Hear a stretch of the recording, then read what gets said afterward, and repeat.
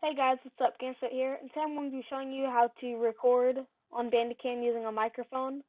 And so yeah, this is a pretty easy way. Whenever you first launch Bandicam, you are going to go to the simple extended UI, and you're going to go down, and you are going to go into video. There's just different things that you can do here. And yeah, so there's video, and so you go to settings. Don't worry about these, that's for a different video, but you go to settings and you're going to start on sound, and this is where you change your microphone and your audio tracks and stuff like that. And so this is where we're going to do all the stuff in this video.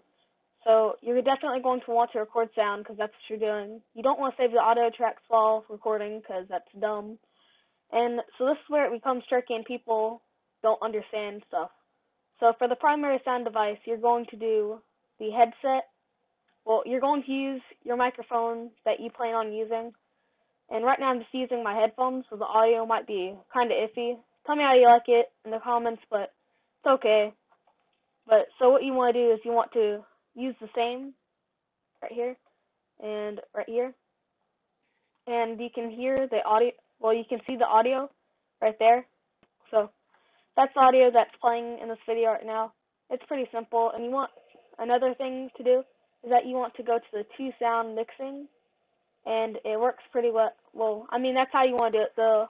Pretty much the purpose of two sound mixing is if you're playing a game and you want the audio of the game to be in the video, that's how it works. So if you're just recording your screen, there's probably not a huge reason to use it. But if you're playing a game or you're using gameplays, then you definitely want to use it just to enhance your video and make it better, of course. And you don't want to do the only record secondary device because that's dumb. Never do that. I made a mistake of doing that, and I ruined a lot of good footage and stuff like that. So pretty much that's pretty much how you play and use a microphone on Bandicam. It's very simple, very easy, and might do other videos like this if y'all like it. And so yeah, that's pretty much how you do it. And Games Fate out.